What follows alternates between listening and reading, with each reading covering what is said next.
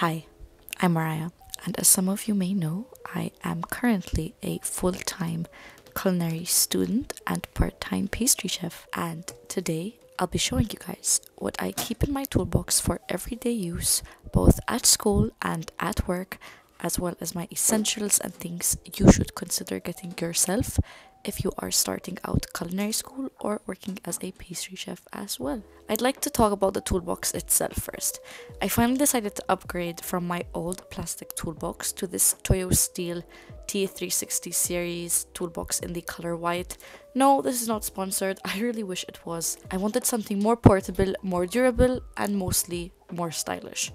The second I saw this toolbox, I had to get it. It was a well-needed upgrade for sure. So let's get into it.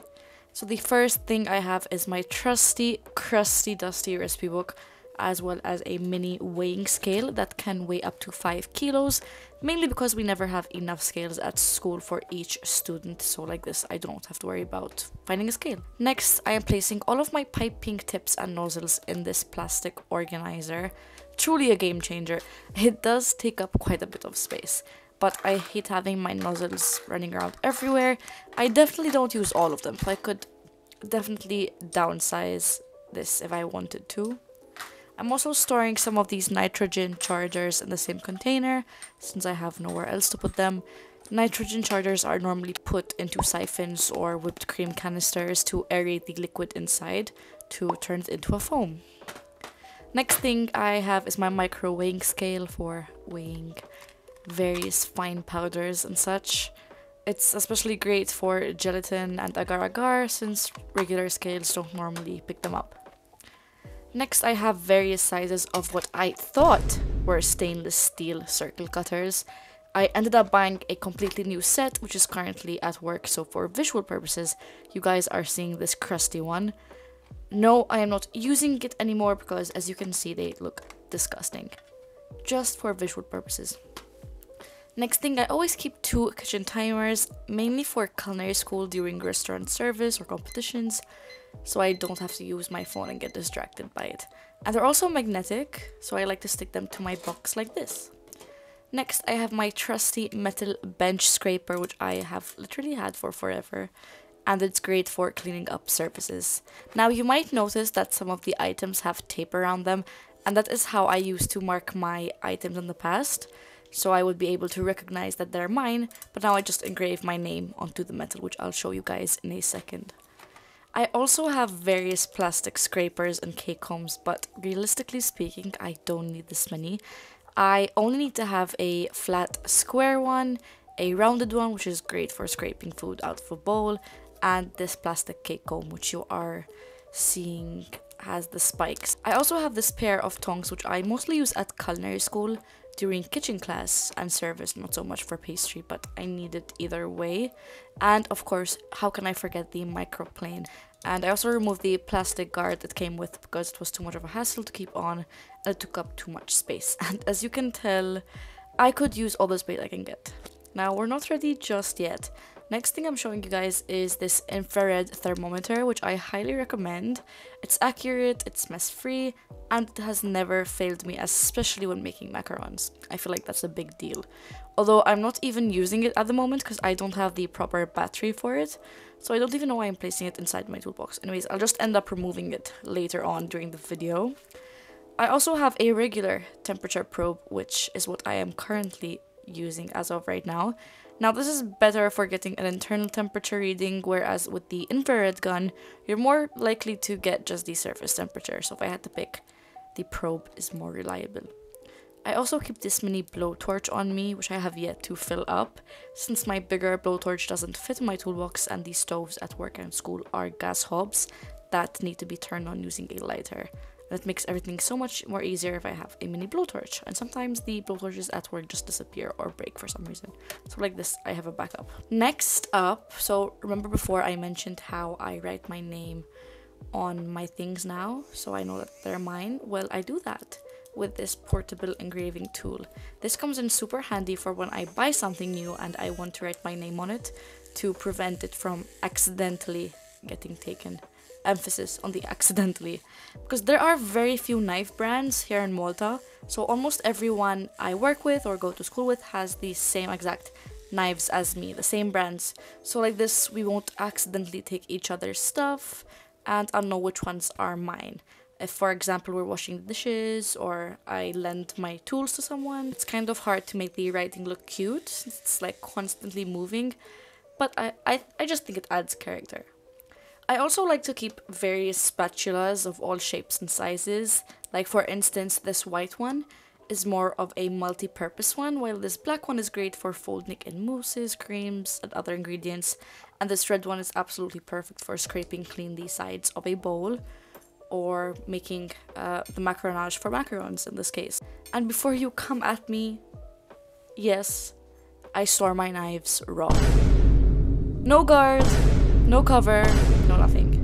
I know this is wrong. Don't come at me, okay? It's just they take up too much space and I'm super careful about it, and it also serves as a potential threat, possibly, to whoever may decide to possibly open my toolbox without my consent. Like, bam, knives, you know? Since this expensive ass toolbox doesn't have a hole to put a lock through, so I have to resort to my knives. You know what I'm saying? Yeah, no, don't do that. Here's me struggling to try and find a place for it because of how full my toolbox was at this point. So as far as knives go, I have a regular sized chef knife, a smaller chef knife for more precise work, a serrated chef knife for cutting bread, cakes, and fruit, more dense items. I also have a mini serrated office knife, which I love very dearly, and a regular office knife, which I've purchased for the third time now because it keeps getting fucking stolen. Now, I don't have many knives.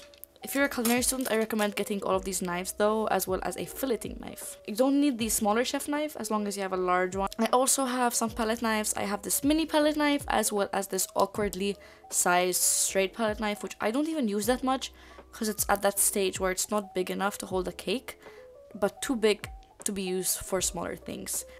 I should definitely get an offset spatula though. And I also recommend that you get a peeler for fruit and vegetables. Unfortunately for me, that was also stolen and I haven't bought one since. I also have this ridiculously small pair of scissors. I definitely should get a bigger pair, but normally we have at work, so that's fine. Also, I decided in the middle of filming this video that I would reorganize the entire box because of the placement of everything. It was just pissing me off, like, which is why it looks so different now. Next, I also have this metal little tin where I keep all of my mini detail paintbrushes and tweezers, and I also have this small ruler which didn't fit in that box, so I'm just gonna yeet that somewhere else. I definitely should get a bigger ruler, but judging by the amount of space I have left, probably not a good idea. I also have some bigger paintbrushes here, which I use for things like brushing on egg wash, glazing fruit, dusting chocolate garnish, stuff like that. I love brushes like this. If you come up to me with a silicone brush, I'm throwing that shit in the trash. This just feels like more artsy, you know. I also have my cake decorating tools with me since we are going to start learning on how to make wedding cakes soon at culinary school and how to decorate them. And you guessed it, these did not fit in that little box either, so I'm just gonna yeet them as well. And God knows where they're gonna go, but yeah, no one said I was organized, okay? This is not an organizational video. Oh my god, something I didn't show you guys, because once again, it got stolen, are spoons. For some apparent reason, spoons are extremely hard to get a hold of if you work in a kitchen. I don't know, make it make sense. We never have spoons. Never. So, I know someone's just hiding spoons somewhere. Anyways, that just proves my point because I had like 3 in here, but they're all gone. I also had like this milk frother thingy, but it broke. It was perfect for like remixing emulsions super quickly. I also like to keep this on me. This is a leaf twill silicone mat for creating beautiful crunchy leaves to garnish with. I use this a ton at work and school. I also have an ice cream scoop, which I normally just use at work for like room service and stuff. And then I have this baby whisk, which I adore. She comes in really handy, especially for my competition. She was an OG. Next, I have this snap ball tea strainer, which can actually be used to dust powders when plating or garnishing or something. And then I also have this perforated spoon for when I make caviar using molecular gastronomy. I definitely recommend getting a spoon like this if you're into molecular gastronomy. And so far that is it. Like I mentioned, I do have a lot of things that are missing. I don't know how I'm gonna make that work because I have no space left. I know it is extremely full. That's how full my old toolbox was, and somehow it was like almost double the size, so I don't know how that works. But however, I did strategically place all of the items I used at the very top, items I use the most, so that they're easy to reach for me. And I normally just empty out and clean my toolbox every day, and I always set the tools I plan on using aside before starting my work. This is what works for me. I don't want to get a bigger one because it's already really heavy, and at least I'm gonna have like strong arms or something. And yeah, that is everything I keep with me in my toolbox for culinary school and work as a pastry chef. If you are not updated but you would like to be, make sure to check out my Instagram at Marzi, 2 R's, 2 S's, as well as my TikTok at Mariah, MARR_IAH. Thank you guys so much for watching and supporting me. I will see you very soon for another video.